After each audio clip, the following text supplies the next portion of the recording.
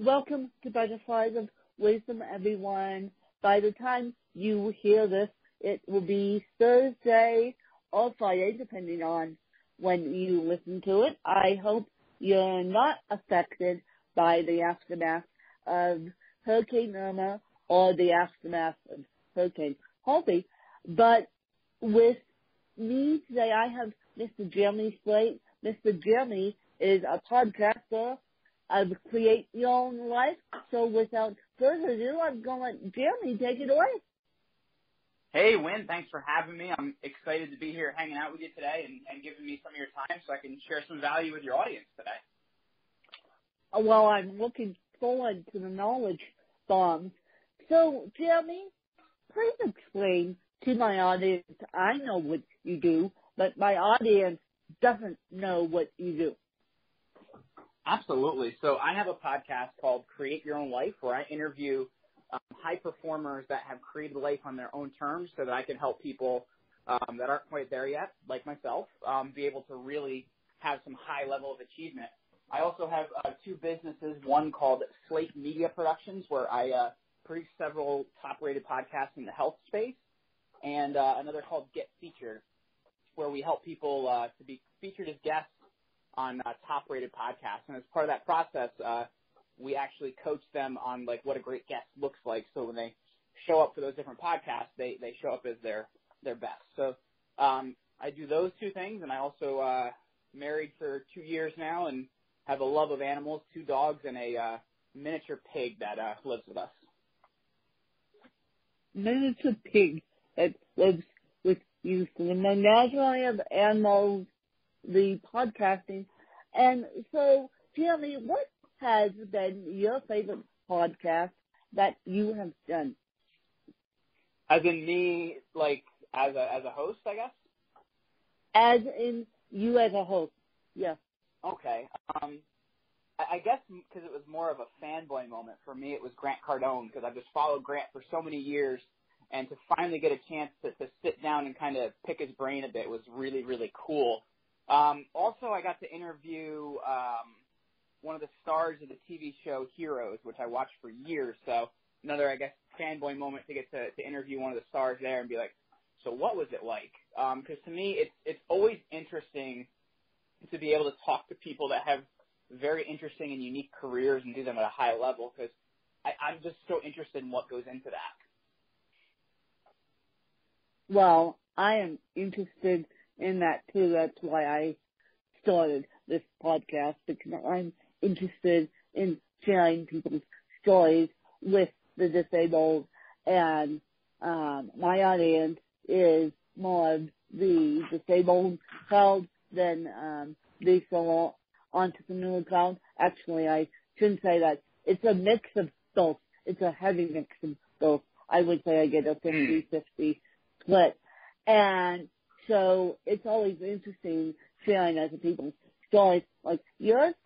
And my next question to you is, what is your favorite book? It doesn't have to be a business book per se, although it can be. It just has to be a book that you go back to time and time again. Oh gosh. Well, there's one book that I love that I'll go back to it time and time again. And I'll give you another in a second that I do go back to time and time again. But one book that I loved was Outliers by Malcolm Gladwell. And he kind of researches all these different people that are highly successful or highly different and outside the grain.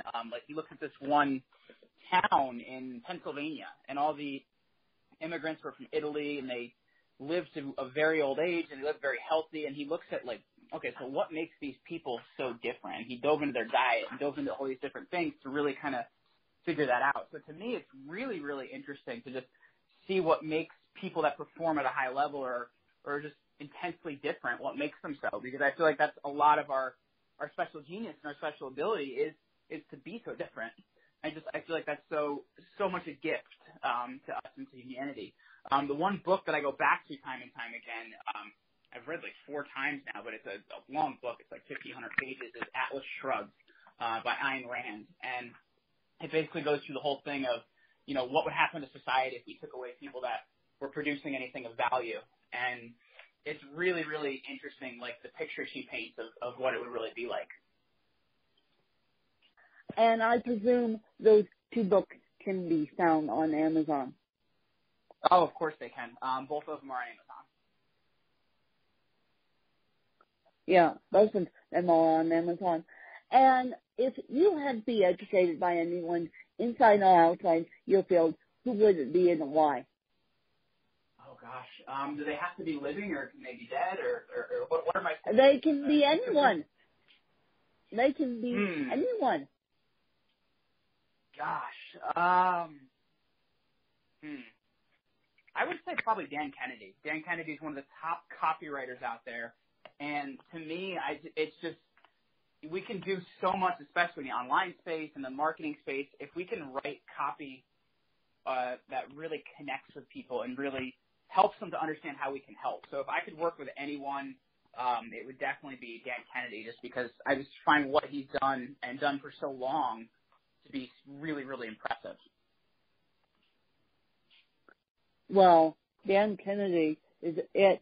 I have never heard of Dan Kennedy, and I'm in the book space. I'm going back to school as we speak to get my online journalism degree. I started publishing books when I was 23 years old, and I have yet to hear of Dan Kennedy. Well, Dan Kennedy and Bill Glazer is the guy he used to work with for many, many years. They had a company called Glazer Kennedy Inner Circle. And what would you ask Dan Kennedy? Honestly, like, what his process is like for creation, because I feel like for me, I could probably sit down at a computer for hours and I couldn't write something that's worded the way he could or as persuasive as what he, has written. So I'd really like to learn, like, what is his process like? What is his creation process like? Because I feel like that's so important to, what we're doing to really be able to put it together correctly. Well, I agree with you. And what is your favorite technology tool that you use on a daily basis? I love technology, first of all, I'll say. So I tend to go to a lot of things technology. Right now, my phone isn't my biggest friend. As I was telling you kind of in our pre-chat, my wife stepped on it, so I'm kind of dealing with this whole broken screen thing right now. But for me, being that I do so many interviews, it's something called Zencaster, and I use it very, very often. And the cool thing about it is I use it for recording, and it just allows me to send a guest a link, and it records on their side, like actually on their computer, rather than through like Wi-Fi, like a lot of us do through Skype or something like that. And then after the interview, it sends the recording automatically to my Dropbox. So it's kind of cool that it's really able to handle a lot of these streaming issues we used to have, because they were my biggest nightmare. So to me, that's the thing I use the most. Yeah. And what would be your best advice to someone listening to this podcast who wants to start a successful podcast like you and I have? Well, I think the biggest thing, Wynn, and you've probably found this too, is like having an idea of who you want to serve. Because I think that's the biggest problem. Like I started a podcast, probably almost 3 years ago now, and it was called Rock Your Life, and it was atrocious. It was like the worst thing ever created. And I had it kind of this idea that I was this person that was going to educate and was going to tell people what to do, and I was the expert. And the problem was when, like, I was none of those things. So I was trying to really give people information that I didn't have experience with, that wasn't really going to be helpful because I was acting like I was this expert. So for me, I made this big shift when I started Create Your Own Life, and it really was just a passion project for myself of who would I want to learn from? Because you asked me earlier, who would I want to learn from?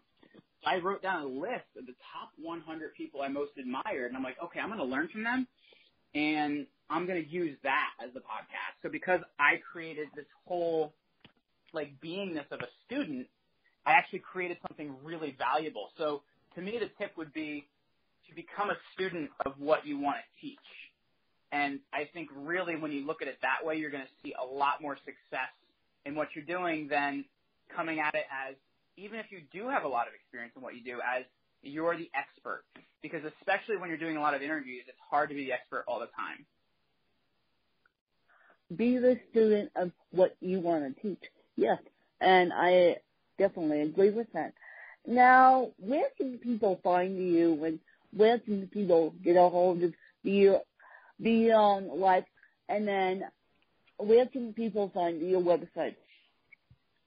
Yeah, no, they can find me on Twitter or Facebook or Instagram or any of these places. I'm at Jeremy Ryan Slate. It's the same across all platforms. My website is jeremyryanslate.com. Or if they're looking at the business side of things, that's over at getfeatured.com. And those are the best places to find me. And before I let you go, continue your incredible work, Jeremy, I'm wondering if you have any questions for me. How do you? This is kind of an interesting one for me, because I know you mentioned that you do a lot of what you have being disabled. How have you used the disability as your superpower? Because for me, I've always had ADHD, and I've used that as my superpower. How have you used that as kind of something that's been a strength rather than a weakness? Well, I use CP as my superpower to educate people, number one, about CP, number two, to share my unique story on my podcast and through my books and through my teaching. I actually teach diversity on the side of writing books. And so I use CP as a superpower all the time.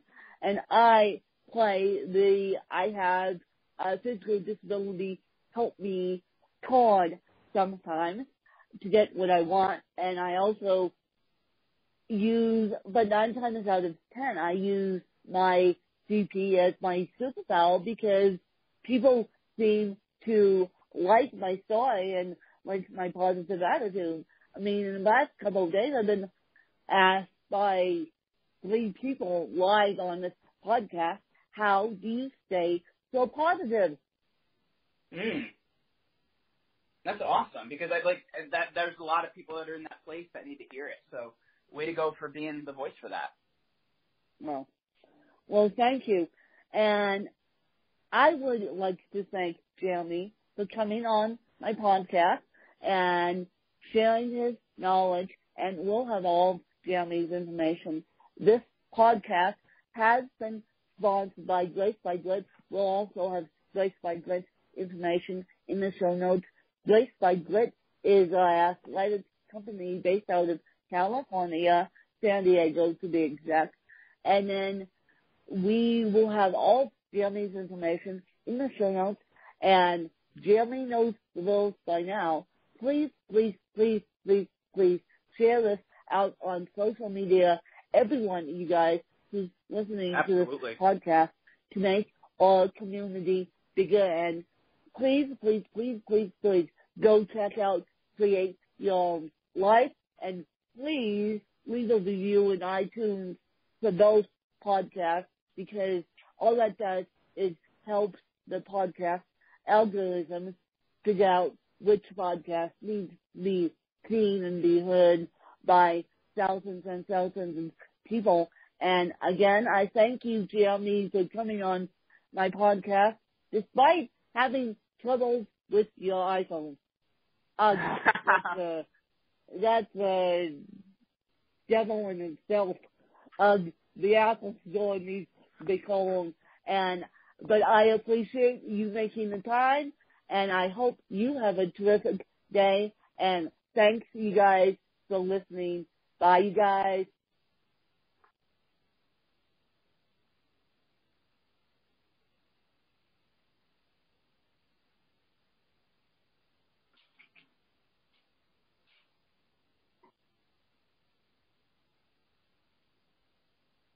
Hello?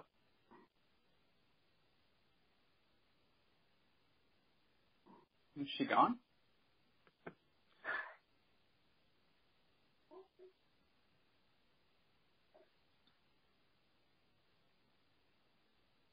Wind, are you gone?